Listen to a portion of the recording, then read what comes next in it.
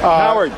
Chris, I want to apologize first for not walking over in the rain from the spin room to where you are. It was an act of cowardice on my part. Well, you're not as hardy as the people here. Yeah. Look at these people. Okay, yeah, there you go.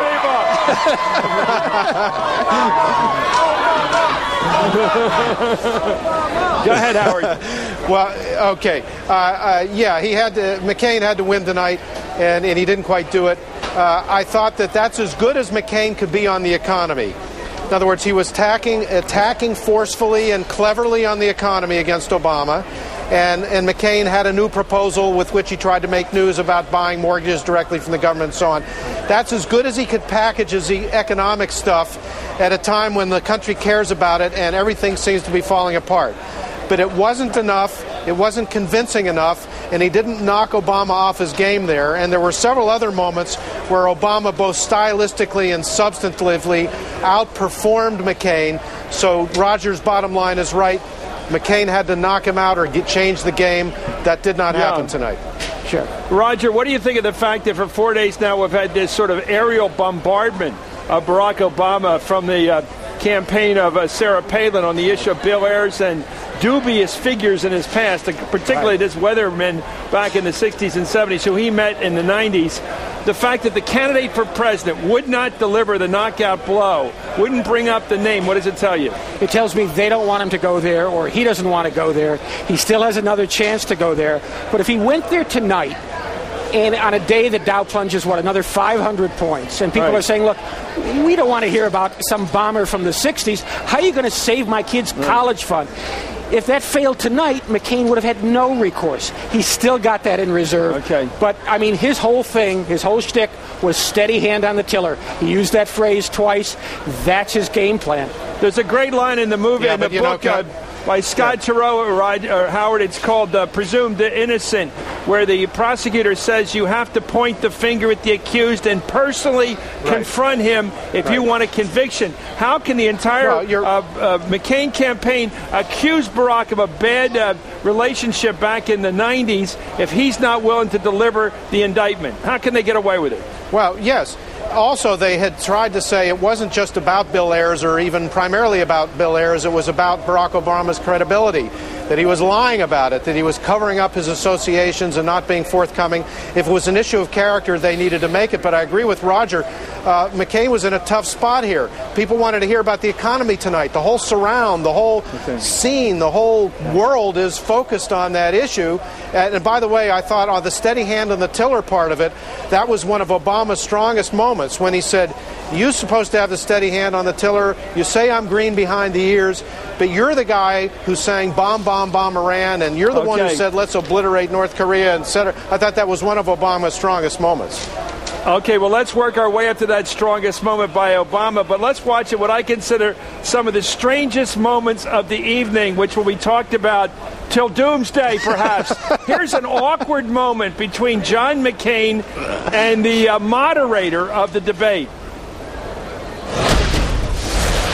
Obviously, the powers of the Treasury Secretary have been greatly expanded. The most powerful officer in the cabinet now. Hank Paulson says he won't stay on. Who do you have in mind to appoint to that very important post? Senator McCain? Not you, Tom. No, with good reason. What are we to make of that, Howard Fineman? Not you, Tom. I don't think Tom was putting his name in nomination, so why was it withdrawn is what I want to know. Well, it was just McCain trying to indulge in a towel-snapping moment that didn't quite fit the circumstance. I mean, he was just going for a joke, and it was just not a very good joke. I mean, it's nothing more you can say about it than that. Also, I don't know. I just thought it was really a full mooner. What did you make of it? It's also McCain saying, hey, wait a second, this is supposed to be a town hall. Tom, you're supposed to be a potted plant. What are you asking questions? Yeah, what are you doing asking questions? I thought it was him saying, I thought you were just going to watch this whole thing. You got a role here? I didn't know that. Let's take a look at another moment which has caused some eyebrows to be raised. This is where McCain referred to the Democratic nominee for the presidency of the United States as that one. Let's watch this reference.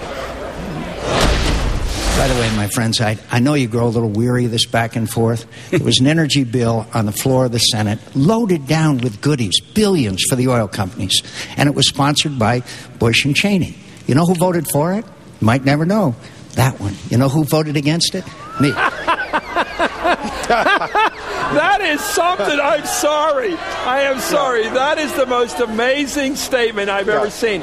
Roger, I don't know in what idiom do we refer to our main rival in the universe as that one? No good idiom. It's not even a personal pronoun. No, it's one. It's not him. Especially when your opponent is an African American and there's some sensitivity there of being dismissed as an object and not a human being. And the Obama campaign immediately sent out an email to the press corps saying John McCain called him that Howard, that one. What do you make of that one? Well, I got some of those emails and some exploratory emails because the Obama campaign was trying to test how upset people were about it.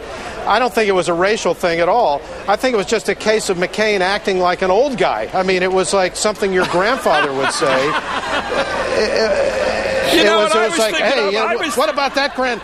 What about that grandchild over there? What about that one? You know, it's just. Yeah, I was thinking of the old Irish expression. See, you're one of the smart ones. You know, that's some old Irish expression. I have no idea where it came from. Okay, now to your golden oldie, your favorite, Howard, the one of the Beach Boys song. Let's hear it again. Here's that great shot from Barack Obama at his rival. And he remembered, by the way, the entire stack of golden oldies. He remembered every one of the shots that McCain had made. Here he is reminding us of them. Now, Senator McCain suggests that somehow, I'm green behind the ears and, I'm just spouting off and he's somber and responsible. Thank you very much.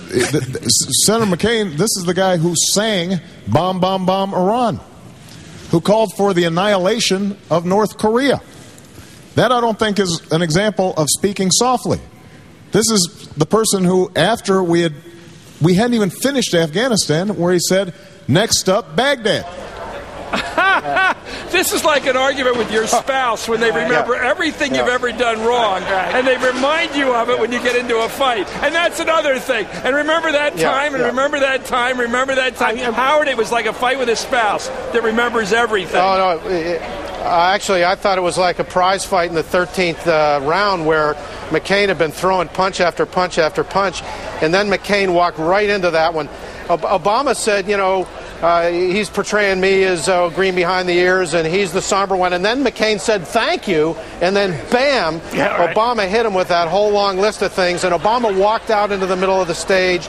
He played to the TV audience and to the audience in the hall. I thought, both in terms of style and substance, that was one of Obama's strongest moments of the night, and I think is the moment that, if there was any doubt, he won that debate. I think that was by the way, by Howard Fineman. You didn't hear it, but that was homage. That was an homage to Pittsburgh Billy Conn trying to knock out Joe Louis in the 13th round when he had him on points didn't work out for to take Billy out Conn, the Brown Bomber, and the Brown Bomber knocked him out.